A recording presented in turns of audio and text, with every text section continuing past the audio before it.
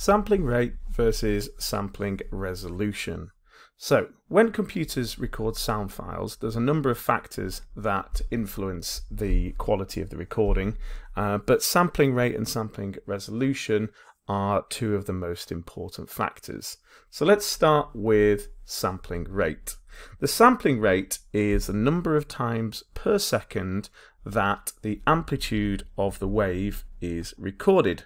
So for instance here, where we've got a sampling rate of 1 kilohertz or 1000 samples per second, then each millisecond it will update the value that it's recording, of the amplitude of the wave. So millisecond 1, it record it there, and then after another millisecond it record it there, and after another millisecond it record it, and each millisecond it is updating the value that it's reading from the sound wave input.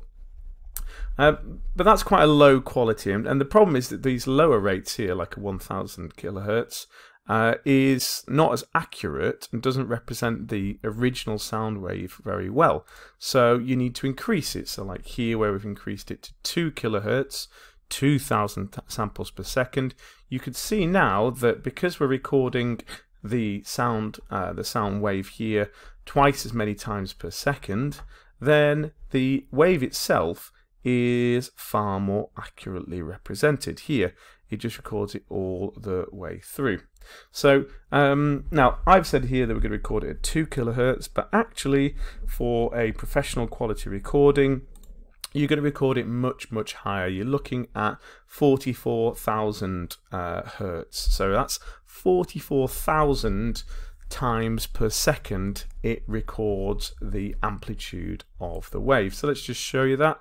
So here if I click record, and Audacity here is recording my sound wave, and if I just select a bit of that wave there and zoom in on that, let's just zoom right in, you can see as I go in, there's the wave, but if I go right into the wave, we're all the way in, there we go, you can just about see them here.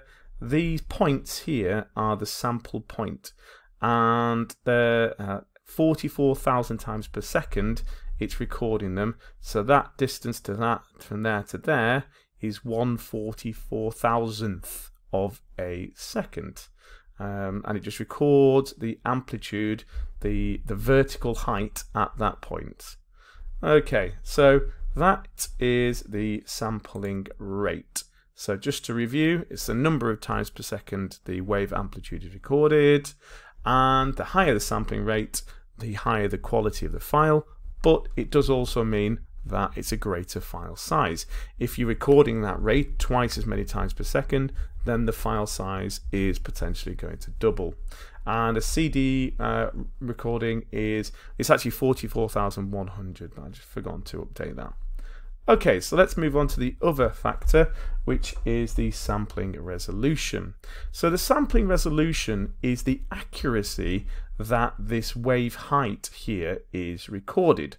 So here, for instance, if I were to record 3-bit resolution, which would give you 3 bits, would give you any value in binary from 0 to 7, which allows you 8 gradations, or 8 kind of to split it into 8, from like 100% here to minus 100%, you've only got 7 possible gradations.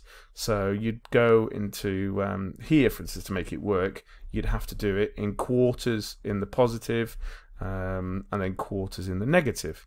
So, and you can see it here where the original wave goes smoothly up like here, but because you can only record up to 8 possibilities of the wave height, it goes straight up from 0 to 50, and then to 100, 50, 50, minus 25, minus 75, etc. So that's really no good. 3 bits certainly isn't any good. Fast forward to the kind of 1980s, the first consoles when they came out, the first computers, they actually recorded and played sound, a lot of them in 8-bit sound. And if you Google 8-bit sound recorders, you'll hear what that sounds like. It still sounds incredibly computery, but it's starting moving the right way. So 8-bit allows us 256 different gradations. So this negative scale here, 227 possibilities. The positive scale here could be up to 127 possibilities in the positive. So each fraction of this 100% would be actually less than 1%. And you can see here that the wave is recorded far more accurately. You go for an 8-bit resolution.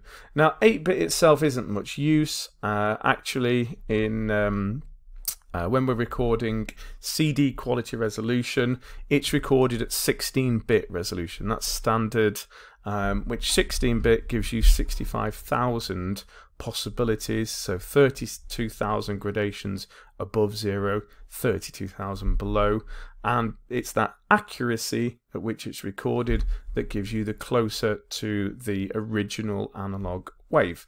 And just to review, sampling resolution, number of bits per sample used, which, because it's a number of bits per sample, that's why we call it bit depth. That's another name for sampling resolution. Okay, and it's the number of bits to record it. And again, just like with the sampling